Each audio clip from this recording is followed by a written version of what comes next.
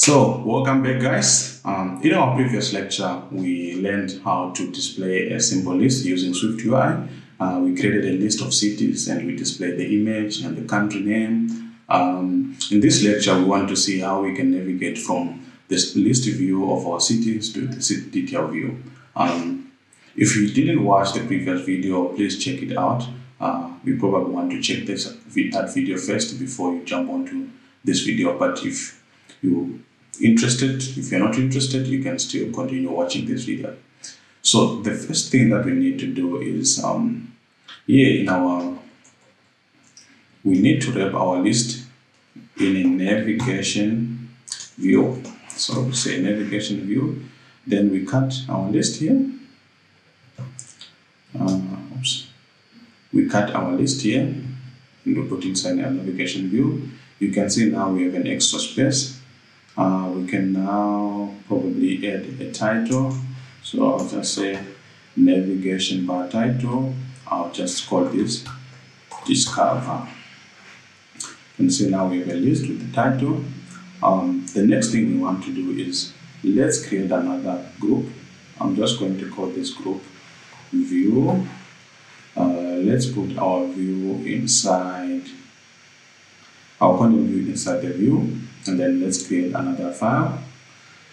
Make sure you choose SwiftUi view, then click next. Then I'm just going to call this city detail view. Yes, I'll say create. Our city detail view obviously comes with the default template. We have our text view here saying hello world. The first thing we need to say var city, because we are displaying the city, each one single city in our detail. So say city. Then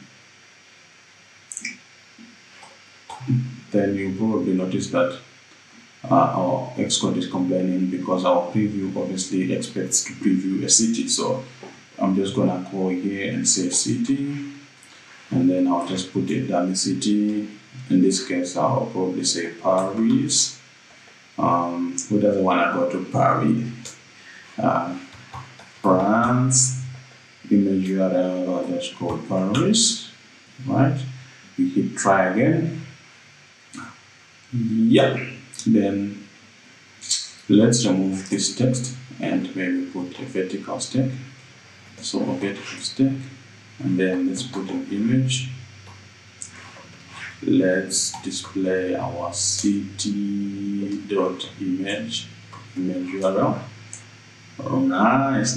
You can see now we have our Eiffel Tower image, but it's too big. It's taking the whole screen. So what we need to do is go resizable, and then we can just simply say scale to fit. It's nice, but you can see that it's centered. We can fix that by going to our vertical stack and say dot frame. Let's choose this one with minimum width. Then I'll just say minimum width of 0. I do width. Say 0 as well. Maximum width, say infinity. Minimum height 0, ideal width 0, maximum height dot infinity, alignment dot top level. Yes, you can see now our image is smaller and it's nicely on the top. You can also need to change the navigation bar title. So I'll just say navigation bar title. In this case, we want to display the city name. Yeah, nice. We now have our city detail. Let's go back to our content view. If you're familiar with the UI kit, you're probably familiar with table views. Yeah. In table views, each table view probably has a cell. So in this case, our table view cell would be the city cell that we are displaying for each city. So what we need to do is to actually extract this into a separate view so that our content view is not bloated with a lot of code. So I'll hit command and then I'll say extract subview, and then here I can just rename the subview Probably sometimes takes a while. Let me just rename it manually. So I'll say city cell, and then I'll copy this and then paste it here. So now we have our list, and inside our list we are displaying each cell and we have a subcell here. If you hit the resume button, you probably said that it's complaining because it doesn't know what this city is. So what we need to do is to come here and then say let city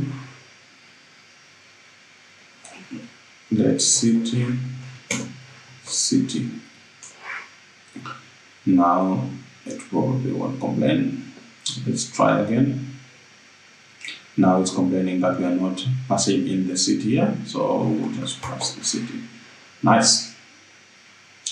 If you hit the resume button again, it's running.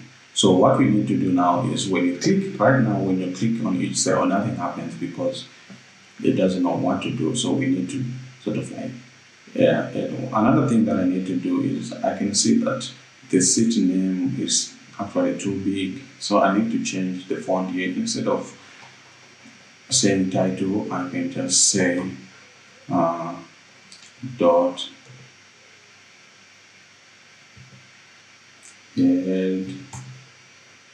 headline like this, so that it's at least nice. So we come back to our list here. We need to just add a navigation link. I don't know why my Xcode is not auto-completing. Inside our navigation, we can just pass the destination. The destination is where is that link, or where is which is the city detail that we want to go to. So it's the destination view. Destination, in our case, we just go city detail view, and we're just gonna pass in city, say city. Nice. Now you see we now have this chevron right to show that if you click on each and every link, it will take you to a different screen. So now if we click, it shows our image. It says Helsinki. If we click on San Francisco, it shows us San Francisco. Mumbai, shows us Mumbai. We might want to add a spacer between the cell and the navigation link. So I'm just gonna say spacer. Yeah. Nice. So here we go, guys. We now have our list. One more thing that we can do is, firstly, let's cut this so that it's above our content view. As you can see here, if I run this application, right? If I run this application, you see it's nice, it's in white mode.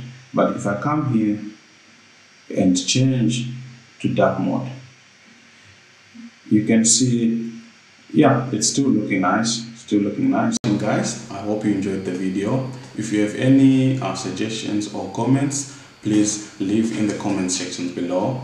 Till next time.